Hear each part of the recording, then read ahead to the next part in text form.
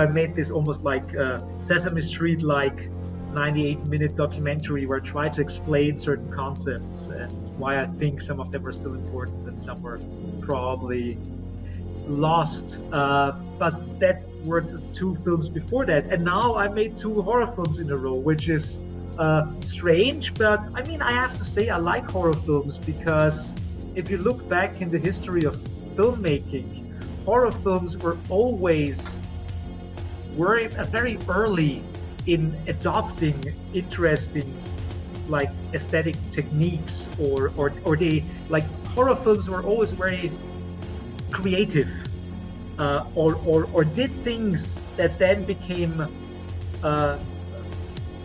like aesthetic like tropes or things in other formats, but the horror films did it first. Austrian artist, filmmaker, and writer Johannes Grenzfurthner returns to the Plutopia podcast.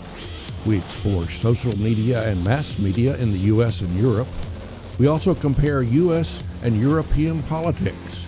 And Johannes explains cocktail robots, horror films, and his latest feature film, Razzennest. Hey everybody, welcome to the latest episode of the Plutopia News Network podcast. And Scoop Sweeney, my partner in crime, is here with me. And we're 2 confused old men. And our guest today is our old friend Johannes Grenzfurthner, who's an Austrian artist, a filmmaker, a writer, an actor, a curator, a theater director, a performer, and a lecturer, and the founder, conceiver, and artistic director of Monochrom, an international art and theory group. And Monochrom was a whole lot like my old company, Fringeware, except Fringeware only lasted 6 or 7 years, but Monochrom is still jamming away after what, 3 decades? Look what I have for you. Hot dog. You know, I've got a complete set back here behind me. Yeah. I found like I looked into the archives and I found like 2 or 3 copies, and I thought like the Are You Wired one is especially nice because first of all, like not even Wired is super relevant anymore. And can anyone still remember Are You Serious? You know, it's just like well, he remembers himself. I know that. Actually, he just released some new music under the Mondo Vanilli nomenclature. No, I invited him to give a talk at one of our conferences because so one of the things that we do at Monochrom is we organize a couple of festivals or conferences. One we will talk about in detail a little bit later because we are bringing it to Austin, and another festival we did a couple of years in San Francisco is the Festival for Sex and Technology, and we called it ARS, like ARSE, Ars Electronica. I'm so sorry I missed that. Yeah, and so we're still doing it. We're not doing it in San Francisco anymore because it is unfucking believably expensive. Like, yes, that's what San Francisco is doing to me. That face, and. Yeah. So we stopped having to do it because it's a great place, you know, it's very sex positive and all the nerds are around and stuff like that. So we thought it's a perfect location for doing a sex tech conference. And we did it between 2007 and 2015.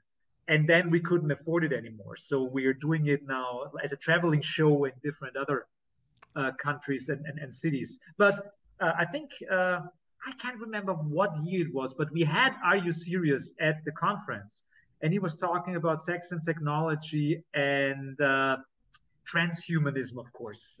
Of course, yeah. So, still don't get it. Transhumanism? Right? I mean, well, it's just you know, we could live to. Well, what they say is we could live forever, ever, if we just didn't die. Exactly. Or if we just wanted to, but a lot of people don't. Yeah, you kind of get tired of it after a while, I guess. But I don't know. I'm not tired of it yet. It's like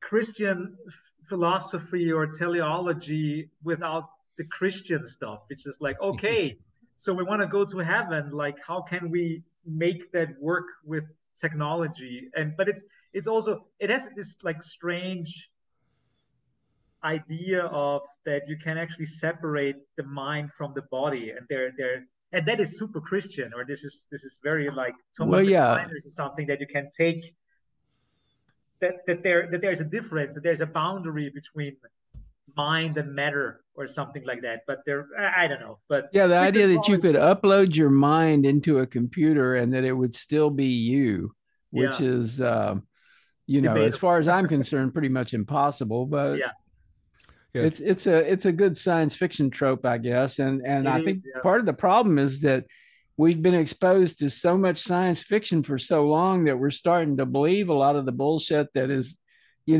unlikely, if not probably impossible.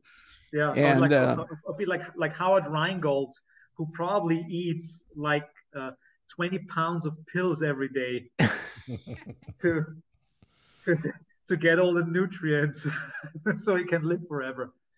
What is Howard Rheingold actually doing? Is he doing anything he's besides making pills? art. He's hanging out at home making art. Okay. Yeah, that was his first love, was art, Yeah. painting things, painting his shoes.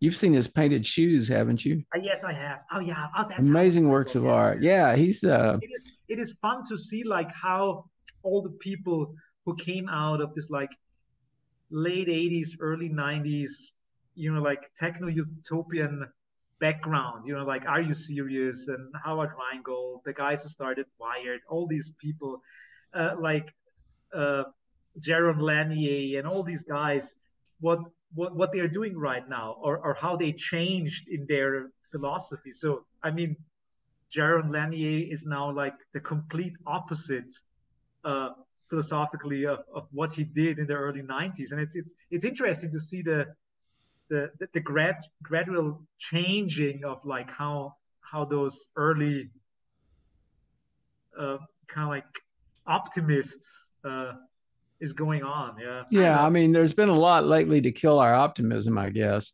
Yeah, But Yeah, a lot of people are just turned off by what has really happened to the tech scene. It's been taken over by the so-called tech bros who yeah. have a whole different set of values than were present in the original incarnation of all the Yeah. technology I mean, fanaticism. they're all trying to be Steve Jobses, but but kind of like on hyperdrive, as if like Steve Jobs wouldn't already have been hyperdrive. But it gets worse, it seems. a lot of people have just become basically creatures of sales and marketing, which Yeah, is something I'm real focused on now. I think, the politics of the moment it's all about money, and it's all yeah, about making money through political yeah, outrageousness, yeah, kind of selling your ideology. yeah, yeah. I mean, there's this great text that Richard Barbrook and what's the other guy's name, Cameron, they wrote this manifesto in the mid 90s, and they're like classic like British, like leftists, like Marxists. But Yeah. it's a great manifesto. It's called the Californian Ideology, where they try to I analyze. hadn't thought about that in years. Yeah, and it's still a good text. I mean, some parts are just like feel a little bit dated, but the basic assumption that something weird will happen if you take like hippiedom and hypercapitalism and you put it together, and that becomes an ideology, like you see with Steve Jobs and characters like him. Yeah, That at the time he wrote it, it was a critique of the .com yeah, sort of neoliberal movement that was starting to emerge. And a lot of that was just about money and marketing.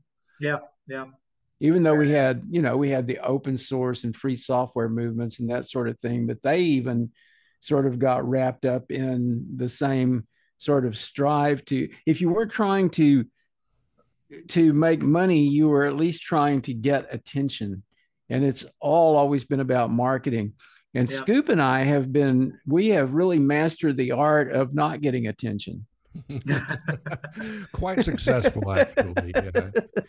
But the whole problem that You're happened. like your temporary autonomous zone of not being seen. Yeah.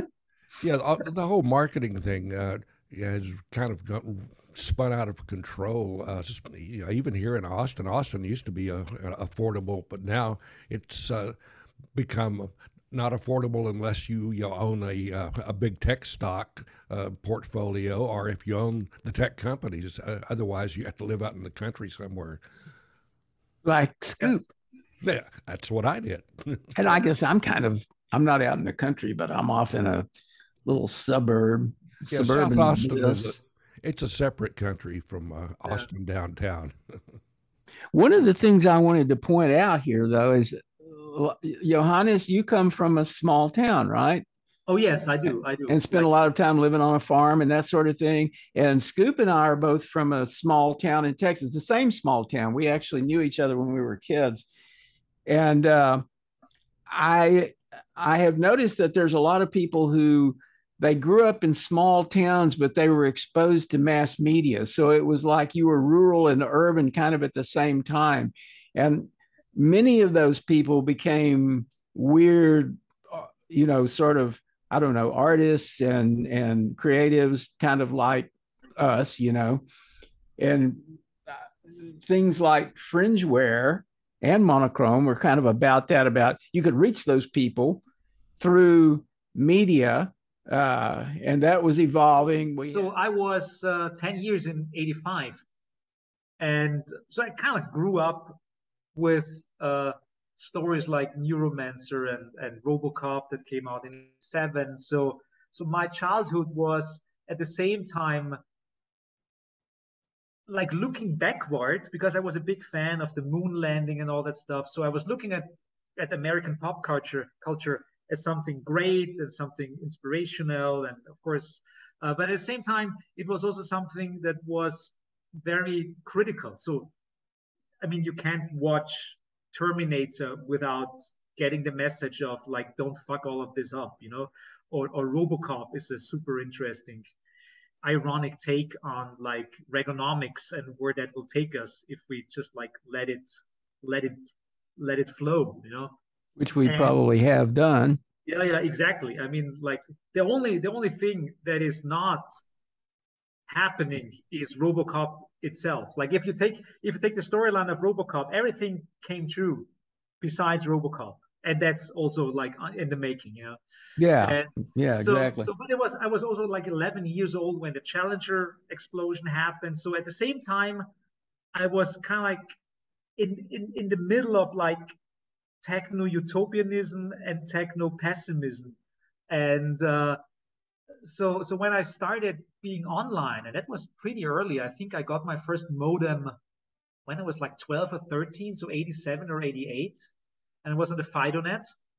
And that was super interesting for me because I grew up in a small town where my parents' home is in Stockerau, which is like back then 12,000 people. Now it's 15,000 people, so very small. But most of the time I was in this like little hamlet outside of Stockerau where my grandparents lived. And that's a hamlet of like 1,200 people. And so that's where I built my tree houses and all that stuff. So at the same time, I was outside doing things, do it yourself, tree houses, but I was also online and could write emails, and people in San Francisco would answer me when I had questions about science fiction books or something like that. So in that kind of strange dichotomy of kind of like rural area that you mentioned, yeah, but also connected to the infosphere, or however we called it back then, that was something very strange and also very liberating to me. Because, I mean, most people that I knew, also close friends, they weren't really nerdy, they were not interested in the things that I wanted to talk about. They wanted to play soccer or something, and I wasn't that good in soccer. So that shaped me, yeah. And out of that, Monochrom happened because just a couple of years later, when I was like 16, 17, I decided I would like to do like a fanzine. First, it was like a message board on FidoNet, and then it became a fanzine to reach other people. And I started like collecting other fanzines like Fringeware, etc. And you joined the Fringeware list, right?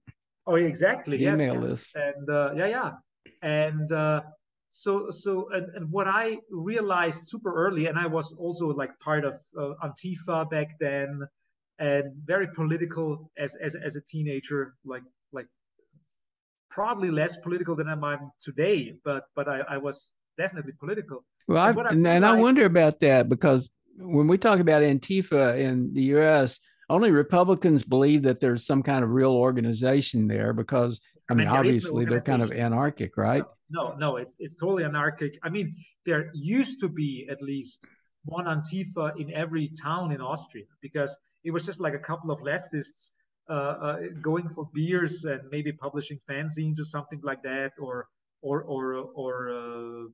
I mean, not really doing anything besides mostly discussing politics or something like that. Sometimes, of course, there were like Nazi marches or something like that, and then they would organize and say like, we do the counter demonstration or something. But other than that, it was never like an organizational structure. I mean, it just means like anti-fascists, and I mean, that is not an organization per se. It's just like a mindset, you know. So have you had a lot of have you had a strong sort of fascist element that's persisted within Austria? Oh yeah, absolutely. I mean, I remember I first got smacked in the face when I was 17 at a demonstration, like by a Nazi. So, and I Yikes. mean, yeah, and and of course that gives you a perspective on the world. But I mean, Austria, I guess, as every big or small Western country, has a certain like right-wing populist movement. I would say a third of Austrian voters are right-wing populists. So, and that of course was super strong in the early 90s, because this guy called Jörg Haider, who became something like the blueprint for right-wing populist movements in Europe, came to power. So before that, the Freedom Party was kind of like strange mixture of like outsider politicians and some Nazis, but also some liberals. Kind of weird concept, the Freedom Party. And the Freedom Party in '86 became the right-wing populist party, because this guy Jörg Haider, who was super right-wing, became the head of the party, and he reshaped it in his ideology, and they started getting votes. So suddenly, the Freedom Party had 10% votes, 20% votes, 25% votes, and the Conservative Party and the Social Democrats were super afraid, of course, by this emergence of right-wing populism. And I would even say that people like Trump or people in other countries really were influenced by the playbook that Jörg Haider created to create a successful right-wing populist party. And I grew up in that political like struggle. And one of the things that I saw early on that was super interesting was to see that you could organize demonstrations and things like that super easy via telecommunication infrastructures. Yeah. But many leftists were not online. So they were actually afraid of it. So, and I kind of agree with them and agreed with them back then. But I also said, like, hey, I know that there is a surveillance potential in new media and telecommunication. But if you're too technophobic about that stuff, you will leave the playing field to the others. You'll leave the playing field to the conservatives. You will leave it to the libertarians, and they will shape the internet in a way they want. If we, as leftists and people with a different ideology, are not online and create it with them, or try to shape it in a different direction. So that's why I was super early on and very adamant of saying, like, hey, don't be too conservative about that. Get an email address, get a website, be on the FidoNet, be on whatever network there is, and use it. It's a tool. And tools are, of course, never neutral. I know that. And I knew that back then. But just like leaving it to the others, I thought would be the wrong thing to do. Yeah, I mean, So, I yeah. think we both found that there was a strong a very strong potential to build collaboration using internet tools, but at the same time, there was a potential which I don't think that I'll just speak for myself. I think I was naive about this. I didn't think about the extent to which the internet could be manipulated and people could be manipulated through internet messaging.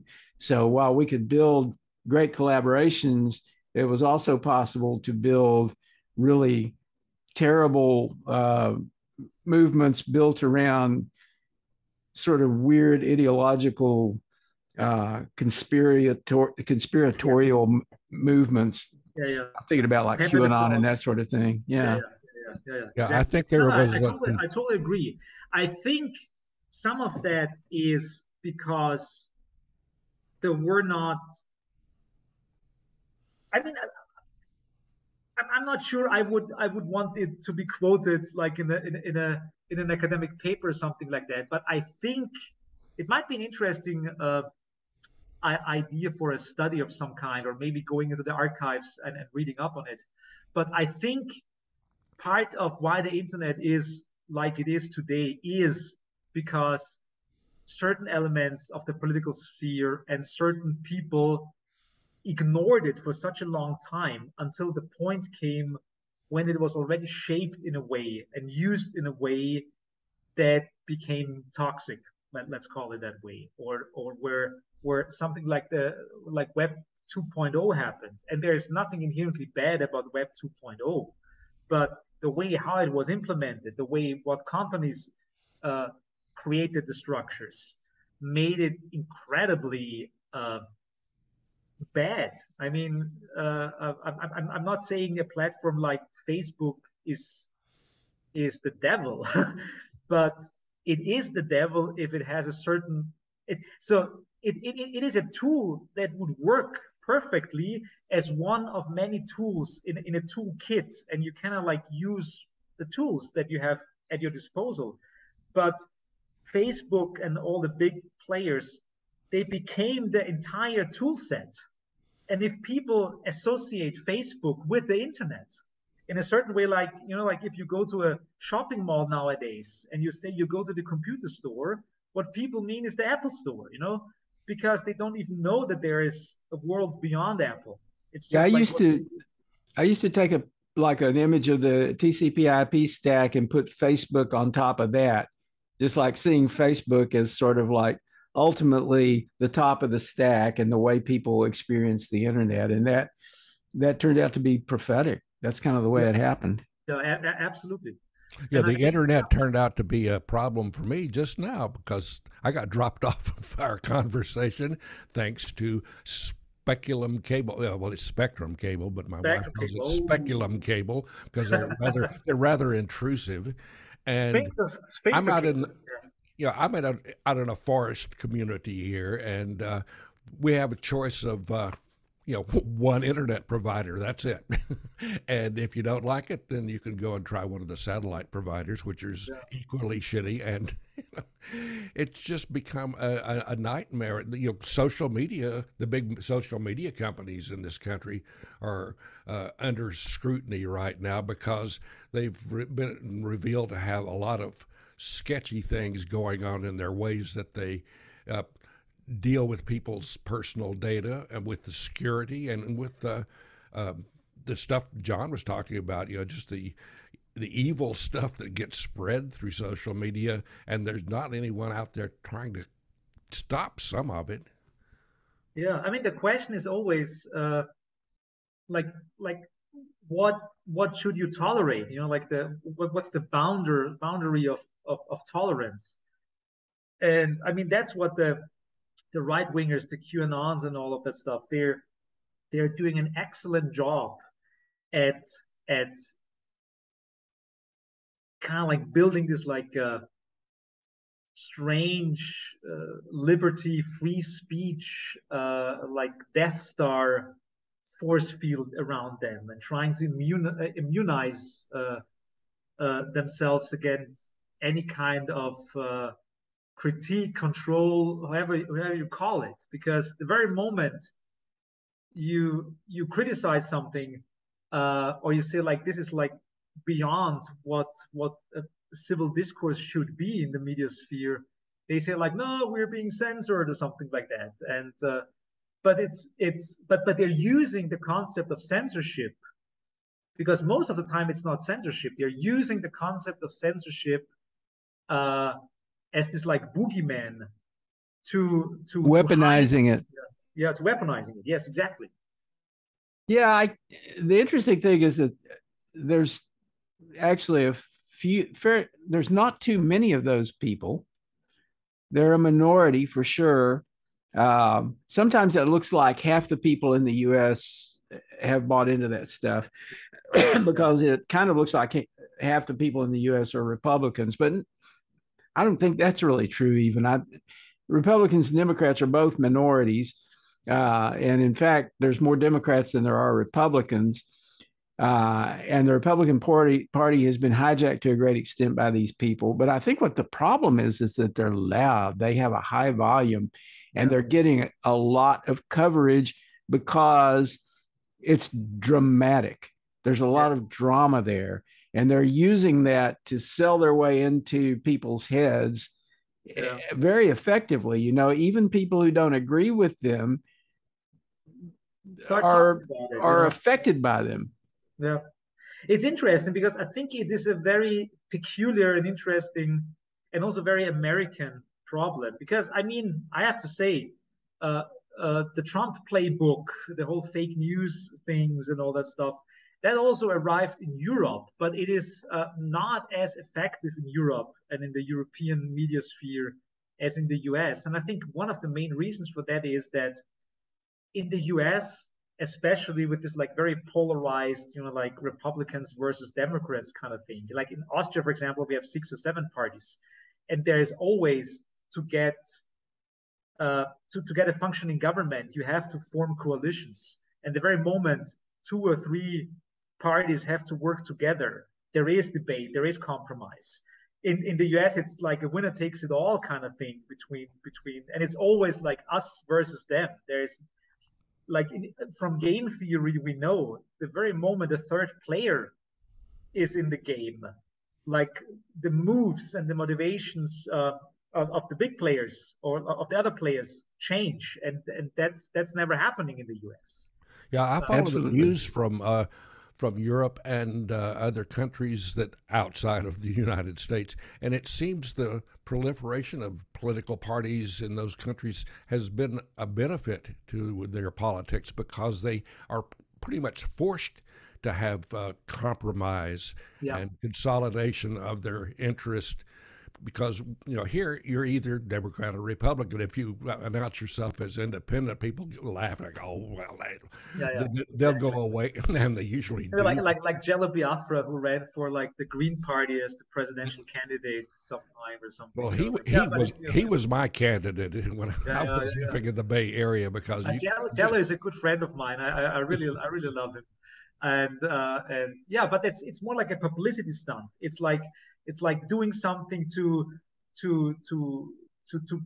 critique the system. You know, like how is this even possible that we can really only choose between 2 sides of the same coin? And I'm not saying that I would say it's strange, but most of the difference between the Republicans and the Democrats in most points aren't that big. But it used to be anyway. Yeah, it used to be anyway. It is. I mean, they're both dependent to a certain degree on campaign money and corporate structures and lobbyists and stuff like that. So that's true for both parties. But that's also, in general, the problem of the American system. But what I really think is like really getting us into a shit ton of problems is that the American political discourse, like the mass media political discourse, is treating opinions as like a marketable product, as news. So they're blurring the line between news and opinion. Exactly. So the opinion. Let's take like a very popular one, like the whole abortion debate. Yeah, you take the abortion debate, and you take it and you market it like a product, and then you try to sell it as part of the mass media debate about politics. This is exactly what they've done, by the way. I mean, Yeah, they were looking for an issue that they thought could be polarizing in the right way, and they picked abortion, and they started banging away at abortion like for years. exactly.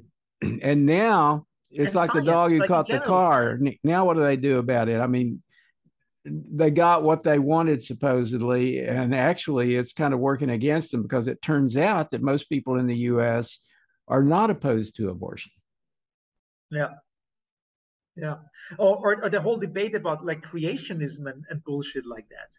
I mean, that would never, I mean, there are many, many religious people in Europe, but the idea that there's something like creationism, or it should not be taught in school, or evolution is one of many possible ways to explain the universe. I mean, that debate would never come up in Europe, and it also doesn't come up because it is not marketable. There like the political system and the mass media system works differently in Europe, and you would never get anyone be able to make it into a product to be a creationist or to be anti-science, because you couldn't sell it, because it doesn't work that way. And I find it fascinating that it is possible also by a small minority to just like almost like a startup, to create a startup of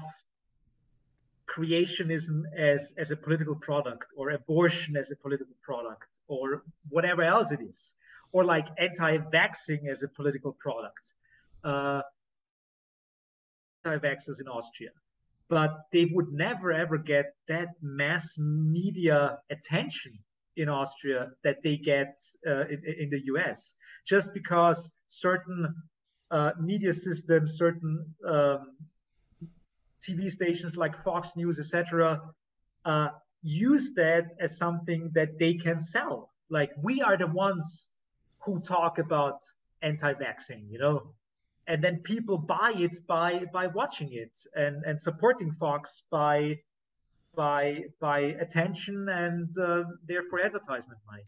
I've always been a news junkie, obvious from my name, Scoop. I started out as a news reporter on radio, and I've always kept up with it. And I've noticed the whole point about marketing, the cable news especially, is run like a marketing campaign. Well, whatever the big story is, they ignore the rest of the world, and they're like the attention span of a cat. If you ever had a cat, they'll focus on one thing and just go for it, until someone takes it away. And that's what the news staff at the cable news networks are doing. They'll get the one that they think is going to draw the most eyeballs and sell the most product, and they'll just beat it to death until something else comes along, and they'll switch to that subject. Yeah, it's like throwing shit to the wall and looking what sticks, but also pointing with a laser pointer on it all the time. Yeah. Well, I again think it's quite a bit about money. And one of the political problems that we have in the US is that we currently don't have as many people signing up to run for office in order to be a public servant. They're running for office in order to get a paycheck and maybe some power, and some attention. And maybe someday they can write a book about it. Yeah. And they're not doing the work of governance. Yeah. And I mean, that could be said about also many politicians in Europe. I think it is like what kind of leeway do they get, or what like how can they, like, in a negative way, hack the system? How can they take so much out of for their personal gain? Because, for example, in Austria, there's just like certain limits. You cannot earn more money than X as a politician. There's just like there's a glass ceiling, and I don't know. Well, in the U.S. right now, we have Joe Biden as our president, and he's a very traditional politician. He's been in it for forever, and he's really a public servant. He's one of those people, and he has been getting a lot of shit done since he was elected president. He's not like sitting in the Oval Office with 9 television sets blaring and tweeting his ass off. He's actually working the system to try to help people. And the question has been whether the right or the Republicans or whatever you want to call them, the Trumpists, whether they have sufficient power to distract from the actual effectiveness of the Biden administration, and whether they will somehow be able to cast that in such a bad light, through just, the propaganda, et cetera, that they can defeat him. And also, just incidentally to that, they're trying to seize the mechanism of voting so that they can control the counting of votes. And there's actually an argument now that's becoming really popular within the Republican Party that voters should not pick the president. Legislatures should pick the president, or at least legislators should pick the electors,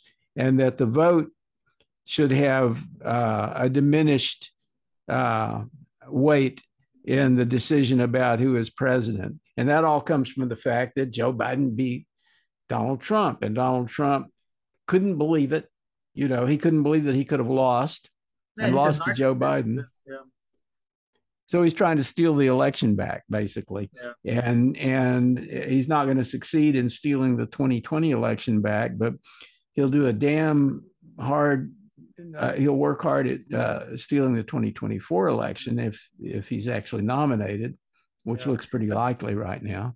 That's the whole problem with the kind of like the attention economy or something like that, because even if it is something that is critical about Trump, like the whole January 6th telecast and the whole thing about the documents at Mar-a-Lago, all that stuff is of course critical of Trump, and rightly so. People are reporting about it, but at the same time, it is also giving him again a lot of airplay, and he's back in the focus, and he's back in the debate.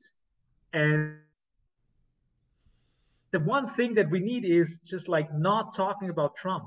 Like Trump has to finally kind of like, as a concept, has to be laid to rest, But of course that doesn't work, because but you have, there's no other way. Like you cannot make it right. If you talk about him, if you criticize him, and rightly so, you give him power. And there's no way not talking about him. It's just like superpower. Yeah, the problem with running for office in this country is a lot of the people who would probably be really good, really smart, really game changers are avoiding running for office because they've seen what happens to people who get into office. And it's like being an embattled nation. All of a sudden, you're surrounded by crazy people who want to do you in. I mean, literally and physically do you in, and that's a big discouragement for anybody with any kind of talent or good political ideas. They don't want to get involved. Yeah, I mean, it's like as a good old leftist, I always am struggling with, like, how do we deal, what is governance, how should it work, how should it look like? And there is a difference. For example, the democracy in the US is different than the democracy we have in Austria, because we have a different form of voting, or in Germany. In Germany, for example, the chancellor is the important person that you vote for, like comparable to the president in the US. And the Germans are not voting for the president. The president is voted by the parliament. So you don't directly vote for the president in Germany. In Austria, we vote for the president and we also vote for the chancellor. But the chancellor is the person that is important and not the president. The president is more like a representational figure. It's almost like the queen or something like that. So, and even if you compare all the different forms of democracies, they are different. And then there is the general question is like, should all things in governance be run by votes? For example, I mean, if you would send someone to Mars, it would be completely stupid to have an election process decide who flies to Mars. No, it's a peer review thing. Like the person who is best doing the job is getting into the capsule and doing that, and you wouldn't vote for who is your favorite botanist or something like that. No, it's absurd. I've had that problem with democracy for years. It's been hard to reconcile, but I always remind myself of what Winston Churchill said, that democracy is the worst form of government in the world except for all the others. Yeah, the problem with democracy is always that it has a tendency of embracing certain forms of fascism because most of the big fascist movements in the 20th century were voted in. Populist movements. Yeah, exactly. So like how do you control that populist element within a democracy? And my opinion would be that certain things are just like off the vote.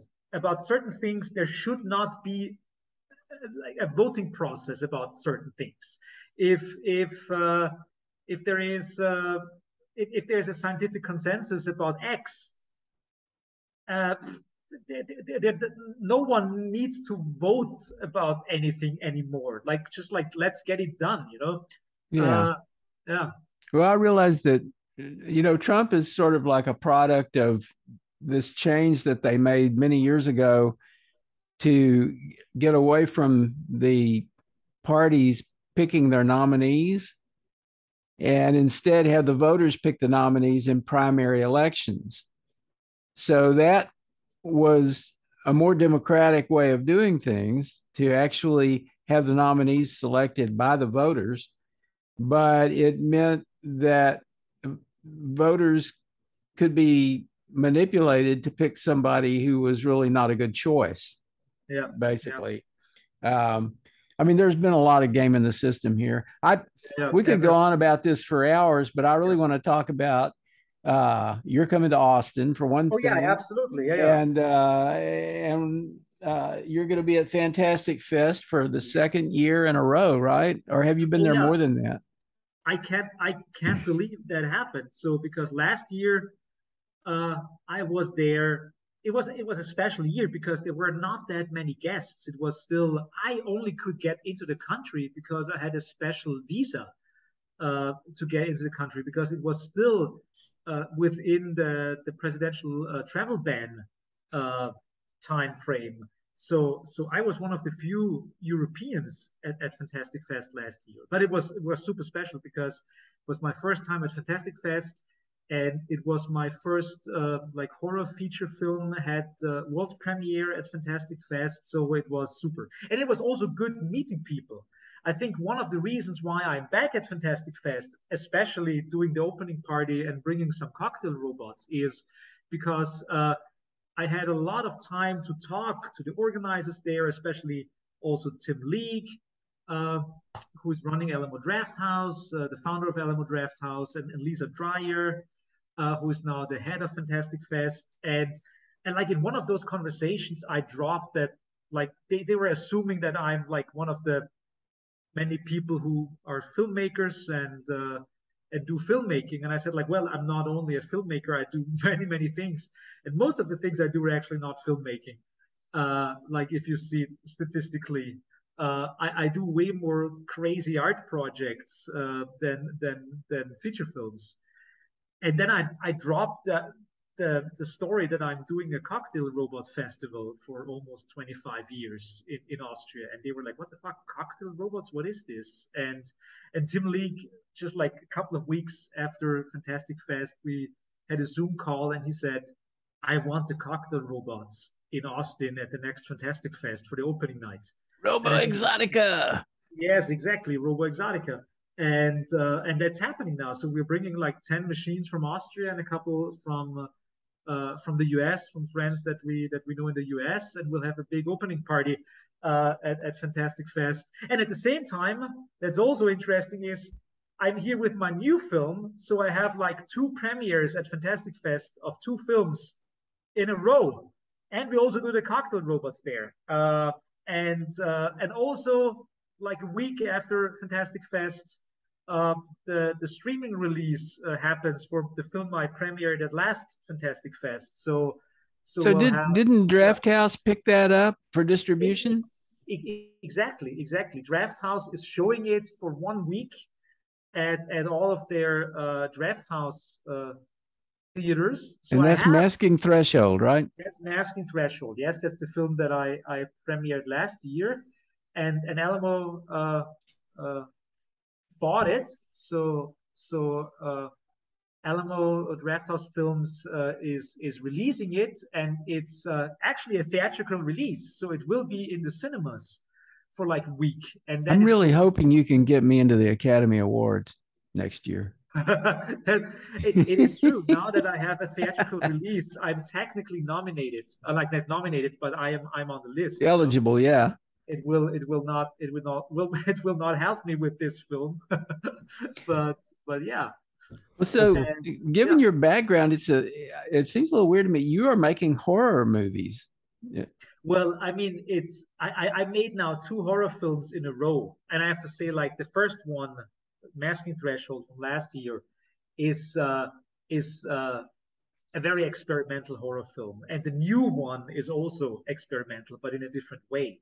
And the 2 films I made before that were 2 documentaries. One was about nerd culture, kind of like a road trip about nerds, like where I was going through the US and visiting different and interviewing weirdos like yourself, like me, yeah. And Bruce Sterling. How is Bruce doing, by the way? I think he's doing great. He's kind of a grandfather now. Oh wow! In Italy, I suppose. No, they're in Spain. They're on Ibiza. In Spain. Ah, nice. Yeah. Nice. So I did this documentary about nerds and nerd culture, and the next one was a documentary about politics called Glossary of Broken Dreams, where I try to explain certain topics and themes that people like to use all the time on Facebook. You know, like people talk about capitalism and resistance and surveillance and privacy, but most of the time I have the feeling that they don't know what they're talking about. So I made this almost like Sesame Street like 98-minute documentary where I try to explain certain concepts and why I think some of them are still important and some were probably lost. But that were the 2 films before that, and now I made 2 horror films in a row, which is strange. But I mean, I have to say I like horror films because if you look back in the history of filmmaking, horror films were very early in adopting interesting like aesthetic techniques, or they like horror films were always very creative, or did things that then became like aesthetic like tropes or things in other formats, but the horror films did it first. For example, if you think about all this like the expressionism in something like Nosferatu, where they use the space and the landscape and the rooms in a very strange way, in this like expressionistic way, and that was the first time in a horror film they did that. Or something like Alien, for example, where you have this like very claustrophobic, techno-critical view of the world and corporations, and that's also something that was first established in a horror film. So horror films are are aesthetically always very interesting and very avant-garde.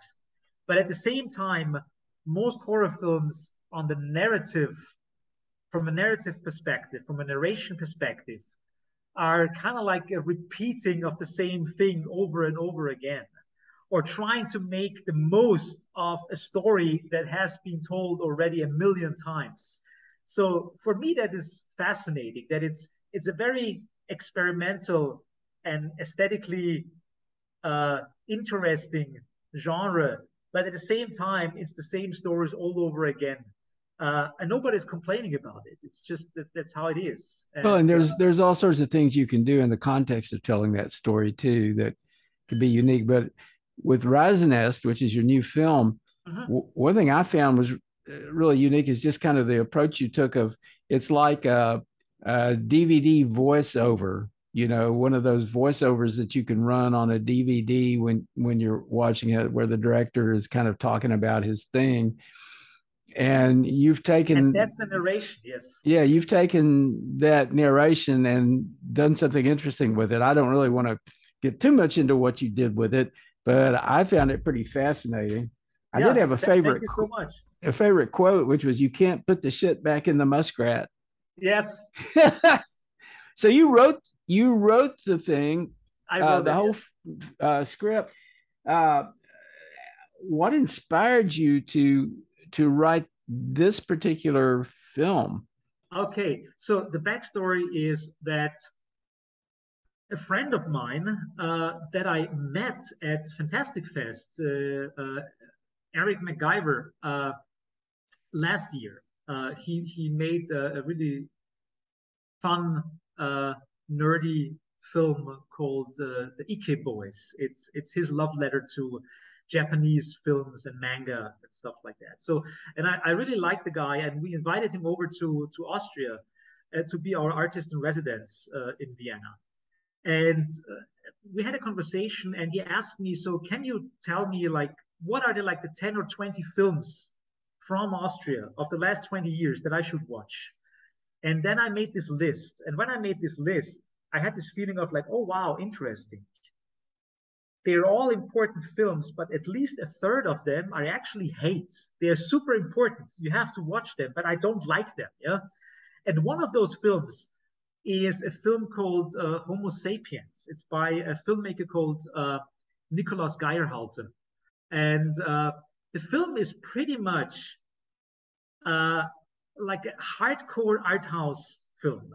I think it won even an award in Cannes or something like that. But I remember watching it in the cinema in Austria and thinking of like, oh my, what is this? What is this? And imagine that the film is a film about rundown places all over the planet. Like a rundown alleyway in Fukushima, a rundown shopping mall in Minneapolis, where like stuff is already growing. So it's kind of like a film about rundown places, but there's no movement, there are no people, nothing. It's just like sometimes 1 minute shots of like water dripping through the roof of a rundown shopping mall or something like that. And then like a pigeon flies by and people start clapping in the audience because something moved. It's almost like a coffee table book of destruction, but as a 90-minute feature film. And when I watched it, I couldn't believe like how strangely fascinating, but also super boring that film was. And it's kind of like, and it reminded me when I made that list for my friend that this was a super popular film at film festivals. But oh my God, this kind of art house film is not for me. And I had another conversation with another friend where I talked about the 30 Years' War, which is kind of like a super interesting part of European history because not many people know about it, but it kind of shaped the entire history of Europe and maybe of the entire world after it happened. And for example, it gave us the concept of the nation state. We wouldn't have nation states and diplomacy if there wouldn't have been this 30 years war and it's like enormous atrocities. There are some people who say it was more atrocious and more bloody than even the Second World War, just by the statistics of how many people that lived in that area in Europe and then died because of the war. And so that's I had a conversation with a friend of mine about that, and also that in the area where I grew up that I mentioned before, Stockerau, there are a couple of local, like statues or things that remind people of the 30 Years War, but are not like people walk by and don't pay attention to it. And I think I put all of that stuff together in my mind. And then in January of this year, this idea of like an art house film I hate or I kind of like dislike, and the idea to maybe do something about the 30 Years War. And another idea that a friend of mine told me about, an audio play that he wanted to make. And I kind of like put all of that stuff together, and it became Razzennest. So, and you're right, I probably shouldn't spoil too much, but it's almost like two films at once. And at the same time, it's also not a film. It is, and if I explain it to people, it takes me 5 minutes to talk about it. But if people watch it, it's very clear what the film is going to be just after like a minute or something like that, I hope. And people hopefully get the concept and go with the flow and watch it. But it's at the same time a satire of art house films and a satire of movie making and indie filmmaking and indie film funding and all that stuff. But it's also, in a certain way, a love letter to genre films. But it's also a satire of genre films. But it's also a love letter to art house films. But it's also a satire of art house films. So it's all of that together. I hope I make sense. I'm not sure. What do you think? Yeah, I was impressed by the fact that you concentrated on the 30 Years War. I studied European history in college and always found it fascinating.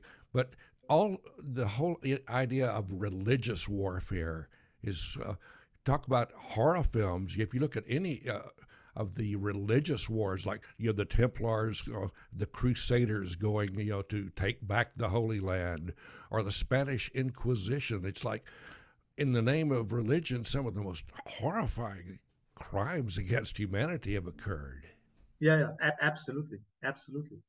And I mean the whole 30 Years War started as a religious conflict, of course, and it stayed a religious conflict until the very end, but also because religion was so ingrained into the political system that you have some countries that are Protestant, some countries that are or Reichs that are Catholic, and of course they were all looking for a reason to eliminate each other or get their hands on their lands. Of course, they would then base the entire struggle on religion. So, I mean, it's kind of hard to differentiate between what was religion and what was politics back then, because it was pretty much the same thing. But it's so bizarre for me that something like Catholicism and Protestantism that is very close to it, like, I mean, the only difference is that the Protestants got rid of the internal hierarchical structures and made it more like free floating, But that something that could be so close could be the reason for so much difference and so much hatred and so much bloodshed and so much pillaging and raping, and I mean, incredible. Yeah, and the way each of those like religious I don't know, communities sort of demonized the other, and that was, you brought that out very well later in the film. But it seemed to me, as I was watching it at first, it felt for a while like the imagery, I mean, there's kind of a montage of images, and it seemed that the narration kept drifting away from that. I mean, the focus of the narration tended to drift away from the film, and the filmmaker in the narration would get a little aggravated with that. But that as the film goes on, the narration seems to be synced more and more with the imagery. Am I reading that correctly? Is that intentional? Absolutely. I try to do that because in the beginning, I wanted, because it's kind of like a satire of like pretentious art house films. So I thought like it should, if people like in the first like third of the movie or something like that, it is pretty much not that relevant what you see, because the joke is almost like the interviewer for the DVD commentary asks the director, who is also kind of like an asshole character, and I really liked writing him. She's asking, "Hey, all the stuff that you're talking about, I don't see that in the film. You know, like it is so fascinating to talk about all of that stuff, but I wouldn't know that if I would see the film." And he's of course completely upset about that, and like, do you want me to be like a prostitute or something? And like, should I just like, you know, like he's I'm trying to make fun about the idea that certain films, although they pretend that they can be deciphered without help, there is no way of deciphering that. So there are some films that you need external context to understand it. And in that film, I put that to the extreme. So in the beginning of the film, it's just like weird random images of villages and stuff like that. And nothing is somewhat related to the 30 Years' War besides a couple of like Christian crosses or something like that. But I kind of like intentionally built it that way, because what I wanted to do is like, I wanted to kind of like establish almost like a visual grammar in the first third of the film or half of the film, that then I could kind of like go back to in the second half of the film when the narration kind of like speeds up, and when the DVD commentary becomes something else. And I'm not telling you what it becomes. Exactly.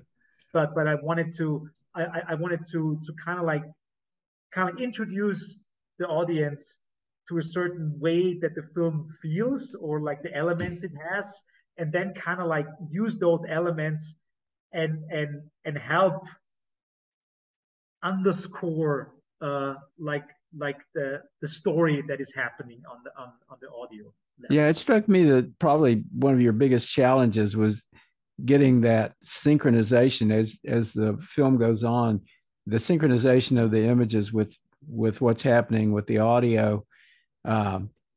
I mean, that's very skillfully done, and it looks like I can just imagine how much effort it took for you to kind of get that just right. Yeah, because I wanted it still, because it is a DVD commentary about a film.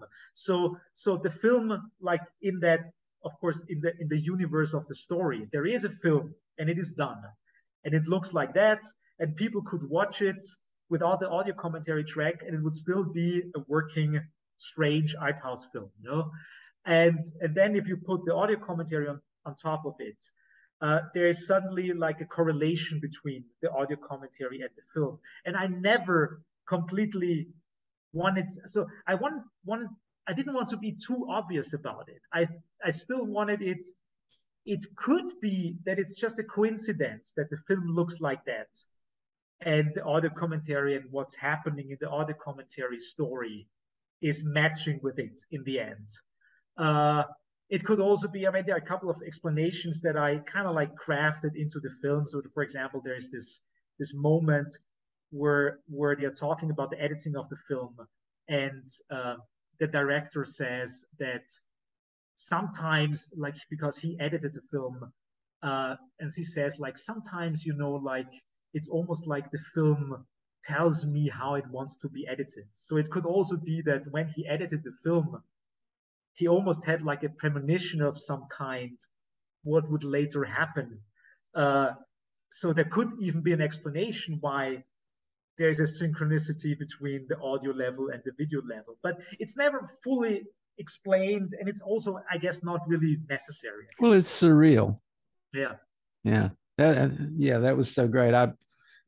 I really enjoyed watching the film. And one thing that struck me was that you managed to get Joe Dante um, to That's do quite some something, commentary at isn't the it? end. I was so happy. Yeah, a friend of mine knows him, and he interviewed him for like this online video show he's doing, and I asked him, so hey, would it be possible to ask Joe Dante to get in contact with me? Could you send him an email? And Joe Dante really sent me an email, and we had a 45-minute Zoom call, and I explained him the story, and he really liked it. He thought that it's kind of crazy, but a strange idea, and he wanted to be part of it. And then my co-producer from LA, she Julianne Gabbard, she met him in LA in a sound studio for probably like 10 minutes. And he recorded a couple of lines for the film because he's the narrator of that pretentious art house film in the end of the film, and I was so happy that Oh, that was great. Yeah. yeah. So, and it was really a lot of work for it because I mean it was really like 10 minutes in the sound studio, you know. I think we're running out of time. Scoop, did you have something else? No, I think we covered a lot. We did cover a lot of ground today. Oh yeah, absolutely. And interestingly, it's all related because even in the beginning we talked about like Austria and Austrian politics, and of course that also is part to a certain degree of Razzennest and the history of Austria, and in general also the story of like where are we going with our democracy. Like the only thing that I know is like we should not go back to the point where we have something like the 30 Years' War, where just because there is no separation of state and church, suddenly something like that happens and kills millions of people. And I mean, yeah, like I mean, there's no way talking about the present without talking about the past. So yeah, it's kind of interesting that it's important to acknowledge history and to understand what happened before, but it's also important to understand that we're in such a different place now than, yeah. I mean, humans have never been in quite the same place that they're in now. And actually, things have been going very well for us. And we're very dissatisfied with that. There's a lot of grievance about the fact that things are going so well. Yeah, absolutely. Crazy time. Yeah. Crazy time. Thanks so much, and I hope to see you next week. Absolutely, yeah. I'm looking forward to the premiere of Razzennest at Fantastic Fest. I'm honestly really like not anxious, but I have not read a single review of Razzennest yet, and it's a strange film. And it's not your classic horror film, and the horror film community sometimes can be conservative. So I wonder how many like bad reviews I will get because it's not your standard like Halloween splatter film or slasher. I found some reviews of it. There's they liked it. There's one you found it. Oh, on Letterboxd. It's interesting. I don't know. There's 2 or 3 reviews out there. Yeah, there are a couple of reviews on Letterboxd, and there's one guy who says he saw it as part of the film festival jury, and he's not giving away anything, but he just wrote that he liked it. So that is super. But I'm looking forward to seeing some really like actually like journalistic reviews and reviews on media platforms, because there hasn't been a single one out yet. And well, what can I say? Knock on wood. I mean, I'm very happy with it. It is what I wanted it to be. If people don't like it, what can I say? I don't know. I begrudge them. Academy Award material, man. Yeah, or at least the MTV Movie Award. Yeah, just tell the haters to tune in to the Disney Channel or something. Yeah. All right. Well, thanks so much. Absolutely. It's time. Oh yeah, by the way, talking about like the independents, like there's the guy. I saw him, yeah. I've been watching him. Yeah. He was just sitting there. He's being really quiet.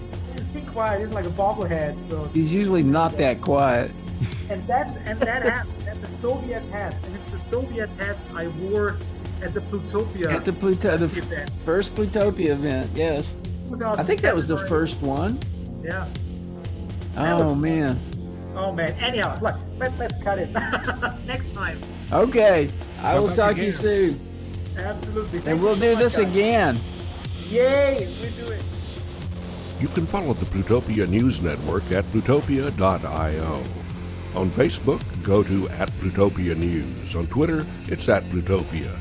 With John Lebkowski, I'm Scoop Sweeney. This is the Plutopia News Network, 20 minutes into the future.